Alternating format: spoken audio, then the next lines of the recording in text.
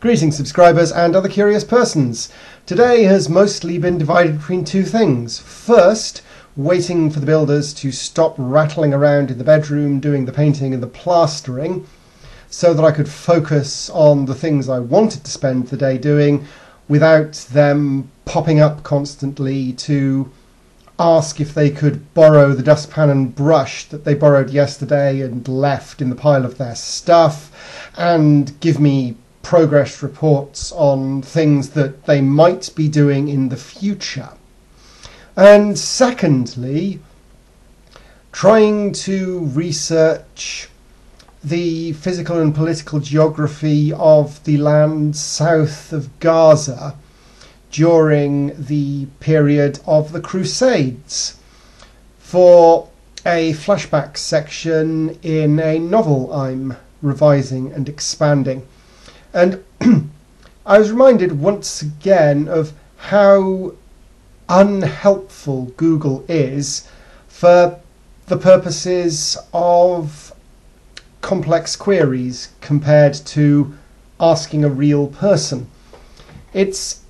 easy enough to Google the Crusades, but if you want to know any kind of detail at all, you come up with these complex queries, enter it in, and then wade through a great many references to academic texts, which is useful if you're compiling a list of books to get out of the library, and to the same map over and over again in about 1 inch by 1.5 inches with no actual detail at all, and a large number of people who have tangentially touched upon the subject of the Crusades, in that they once played a video game that involved a Templar, and there were Templars in the Crusades, and so you get the physical and political geography of conspiracy theories about Bethesda Softworks' attempts to subvert the Zionist movement as part of some ongoing Rothschild conspiracy, which, whilst it's great for coming up with a seed for yet another novel, it's doubly not the thing you want when you're trying to add some detail, so that people who do know a little bit about the actual Crusades don't throw your book across the room, call you an idiot, and ring all their friends and tell them to never read any of your work again. And so I eventually decided that I had two choices. Wait and go down to my local library, because librarians are great for filtering out all of the things that a computer thinks you might mean that a human being immediately recognises that you don't,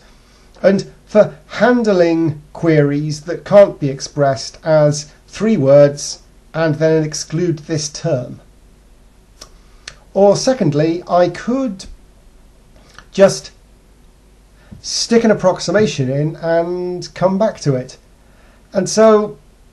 the third thing I did today, once I'd got through the distraction of the builders and the distraction of the results that Google throws up that are in no wise relevant to what I want to do, but are very interesting to read, so are a constant temptation, was tweak the plot slightly so that there is less focus on what the character does, travelling from where they start the chapter to the citadel of Gaza itself, which is reasonably well detailed in the historical records that I already had. So